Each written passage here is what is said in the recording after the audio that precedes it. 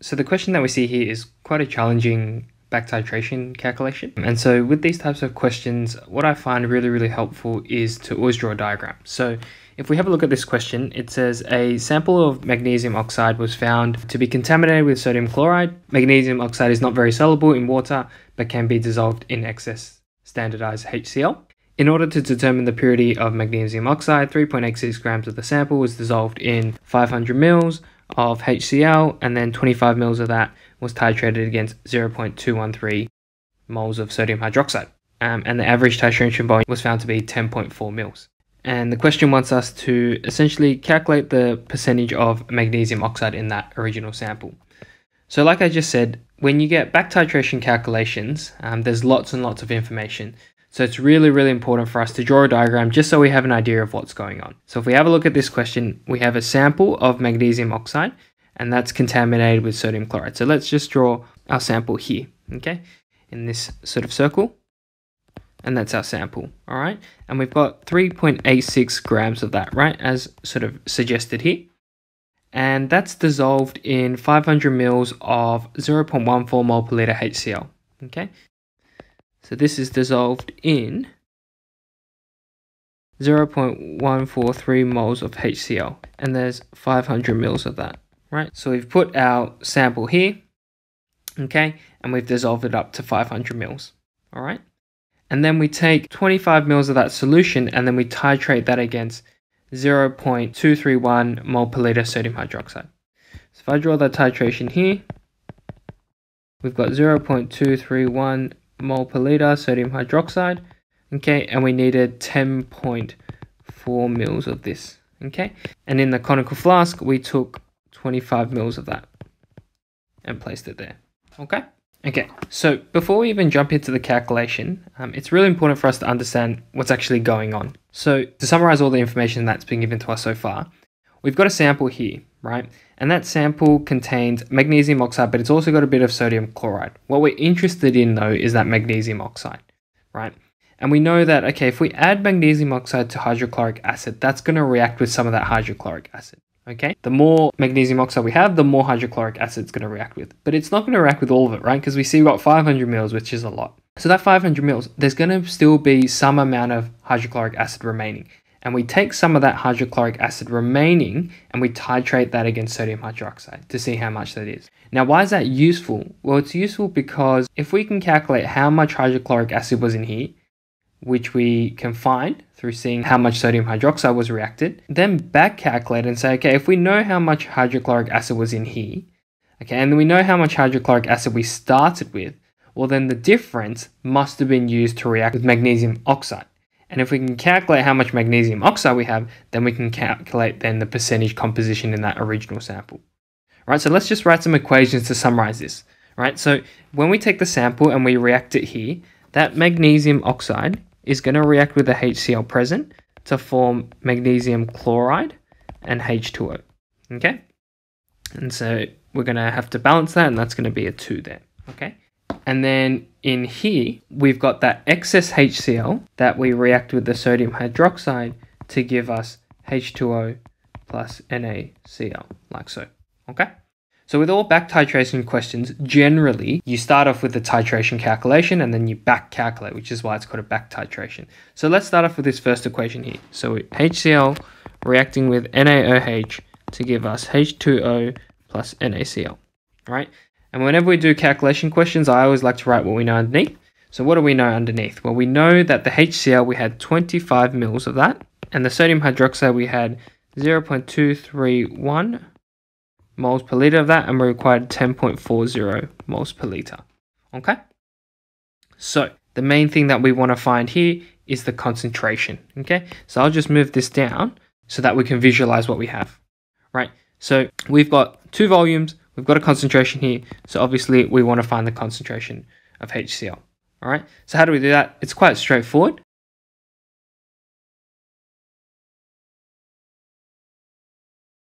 (0.231 moles per liter times 0.0104). Right, and that should get us first find the number of moles of sodium hydroxide that we have, 0.024, okay, and that's going to be okay. And we know that the number of moles of sodium hydroxide should be equal to the number of moles of hydrochloric acid, right? Because it's a 1-to-1 ratio. So we know that the number of moles of HCl, which I'm just going to write as excess, okay?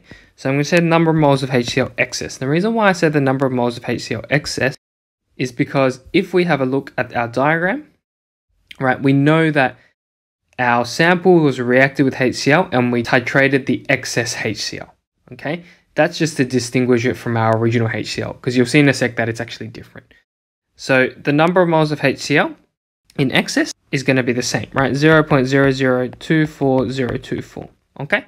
And then the final step for this bit is to then calculate the concentration of HCl, okay? So the concentration of this HCl that was in excess from that reaction is going to be 0.0024024 divided by volume, which is 0.025, right? Because we had 25 ml volume here that we titrated, okay? It's not the original 500 mils, right? Because remember, we only took 25 mils of that to do the titration, okay? And if we plug it into that calculator, we should get 0.096096 moles per liter, okay? Now, what does that mean? Well, it means that in the solution here that we titrated, this HCl that we titrated, that concentration of the HCl was 0.096096 moles per liter, right? Because we needed this much amount of sodium hydroxide at this concentration to cancel it out, right? Now, you might ask, okay, then why is this number different to this number, right? Why are these two numbers different? Well, firstly, we've got to notice that this number is less, all right? The HCl that we had in here had a lower concentration than the HCl here. Now, why is that the case?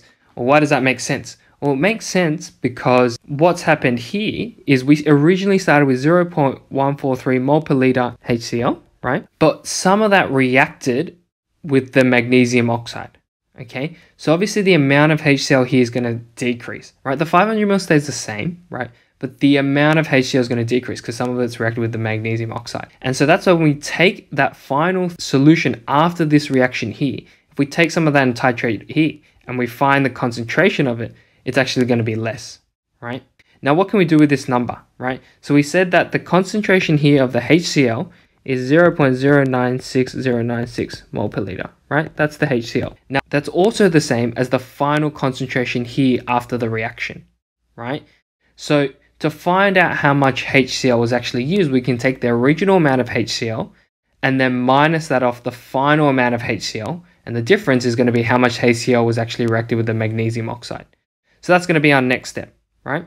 So zooming in here, we're going to find the number of moles of HCl after the reaction, okay? And I'm going to call it after reaction 1, okay? So this is reaction 1. So how much HCl was there after that reaction? The reason why is because I want to differentiate that from this titration that we've done here. So let's call this equation 2.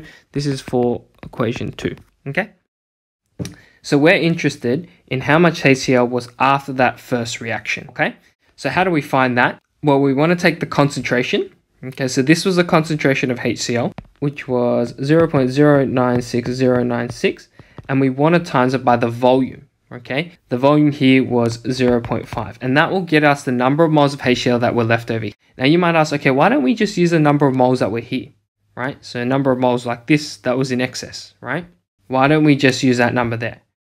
Well, we got to remember, moles tells us essentially the number of particles. Now, the number of particles of HCl here are going to be different to the number of particles of HCl here, even though they're the same concentration, right? Because we said they're the same concentration because we're just taking this bit and putting over here. It's like pouring a bit of cordial out into a cup, right? It's the same concentration, but why are they different number of moles? Well, it's because they're different volumes, right? We said the number of moles is the number of particles. So the number of particles here, even though they're the same concentration, there's less of it here. So that's why there's going to be a less number of moles compared to here. So we actually want to find essentially how many moles of HCl was in the original beaker after this reaction happened. So essentially we want to find how much cordial was in the big jug, not in the little cup here, right? In the big jug here. Okay, so that's why we times it by 0.5 or 500 mils. Okay, and that should get us 0.048048, like so. Okay, and so there's this number of moles of HCl after the reaction.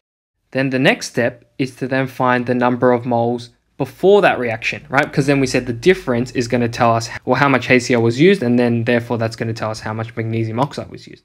So the number of moles of HCl before the reaction, okay, so before reaction 1 is going to be the concentration before the reaction, so the original concentration times the original volume.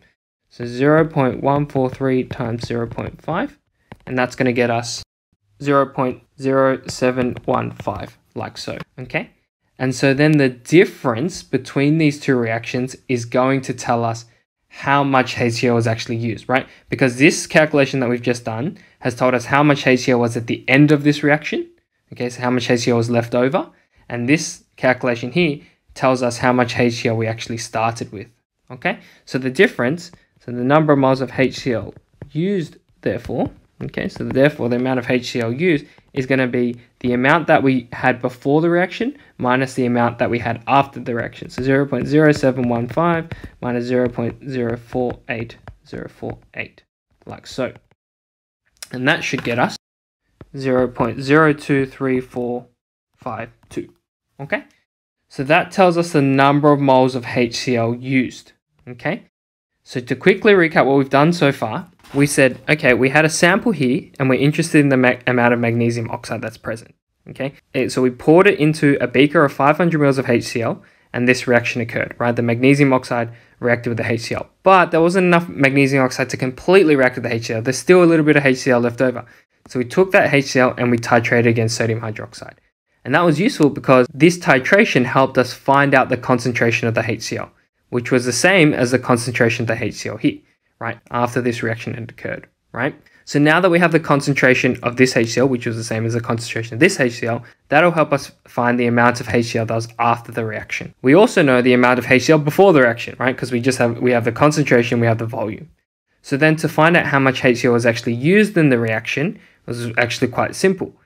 All we did was then we just minus the amount of HCl we had before the reaction with the amount of HCl we have after the reaction.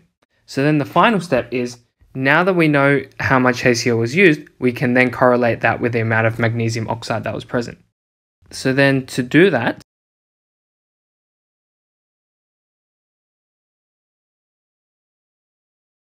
MgCl2 plus H2O, rewriting this equation, we know that it's a 2-to-1 ratio. So the number of moles of HCl that we use, we're just rewriting double the amount of moles of magnesium oxide that we use. Or essentially, if we have the number of moles of HCl, to find the number of moles of magnesium oxide, we've got to divide it by 2, right? Because it's 2-to-1. So then therefore, the number of moles of magnesium oxide is going to equal the number of moles of HCl divided by 2, right? So we're going to take this number and divide it by 2, which gets us 0.011726, like so. And so therefore we can, once we have the number of moles of magnesium oxide, we can then calculate the mass of magnesium oxide by timesing it by the molar mass. And so therefore the mass of magnesium oxide should be, timesing it by the molar mass, should get us 0.4726, etc. Okay? And so that gets us our amount of magnesium oxide that we have in grams. And then just to wrap the question off, answering the question asks us for the percentage of magnesium oxide in the sample.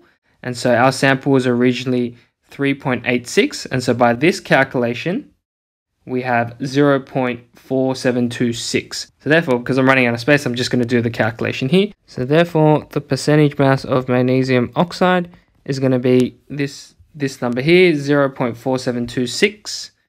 So 0.4726 divided by 3.86 times by 100, which should give us 12.2%. And we'll just round that to 3SF because the lowest number of SF in this question is 3SF. So it's 12.2%. Okay, so to recap what we've sort of done, all right, because this is a very, very complex question. And if you can understand this question, you're doing quite well for yourself. So we have a sample here, which contains sodium chloride, but more importantly, it contains our magnesium oxide, okay? And so in this sample here, there's a bit of magnesium oxide in there. We don't know how much, but we know if we react the magnesium oxide with HCl, it's gonna form this reaction, okay? And so what we've done, we've taken the sample and we've reacted it with HCl, but we've reacted with a lot of HCl. So there's gonna be excess HCl, Okay, some of the HCl is going to get used up, but there's going to be some left over. And we take whatever's left over and we titrate it. Why do we titrate it? Because we want to find the concentration of that HCl after that reaction, right? Because we said we used a bit of it, so the concentration is going to go down. Okay, so we first start by trying to find this HCl concentration, right? So we look at the titration and we say, okay, we use this amount of sodium hydroxide at this concentration, okay? And that gives us a number of moles of sodium hydroxide. Then that helps us find the number of moles of that HCl that was excess or that was remaining after this original reaction, okay? And once we know the number of moles, because it's a 1-to-1 ratio, it's the same as NaOH, then we can find the concentration by dividing it by 0.025. Okay, and that gets us the concentration. And we see that this concentration is actually less than the original HCl concentration. And that makes sense because we've used up some of that HCl, right? So then what we can do to find out how much HCl was used in the reaction, we take the amount for the reaction. So we found the amount of HCl before the reaction, and then we found the amount of HCl after the reaction, and we find out by taking the concentration here, which is the same, right? Because like I said before, the analogy of cordial, I've taken a big jug of cordial and I've just poured a little bit out to do the titration. So obviously the concentration in here should be the same as the concentration here. So we've got the same concentration, but there's more volume now, right? So we times it by 0.5 and that gets us the number of moles of HCl here after the reaction. And then we have the number of moles of HCl before the reaction. So the difference is going to tell us the amount of HCl used. So this number here tells us the amount of HCl used. And then finally, because we now know the number of moles of HCl used, then we can use our mole ratios to find out how much magnesium oxide was present, because the number of moles of HCl used is going to equate to the amount of magnesium oxide present. And so it's a 2-to-1 ratio, so we find the number of moles of magnesium oxide that was present, then we can convert that to mass, and once we've converted it to mass, we've just done the final calculation up here to find the percentage mass, which is just the actual mass of magnesium oxide that was present divided by the whole sample, times by 100, and we get 12.2% to 3SF. So in the original sample, there was 12.2% magnesium oxide, and the rest was likely sodium chloride or some other contaminant. Okay, hope that makes sense.